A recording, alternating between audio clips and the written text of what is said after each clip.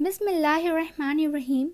Narrated Umar bin al-Khattab, once a Jew said to me, O the chief of believers, there is a verse in your holy book which is read by all of you Muslims, and had it been revealed to us, we would have taken that day on which it was revealed as a day of celebration. Umar bin al-Khattab asked, Which is that verse?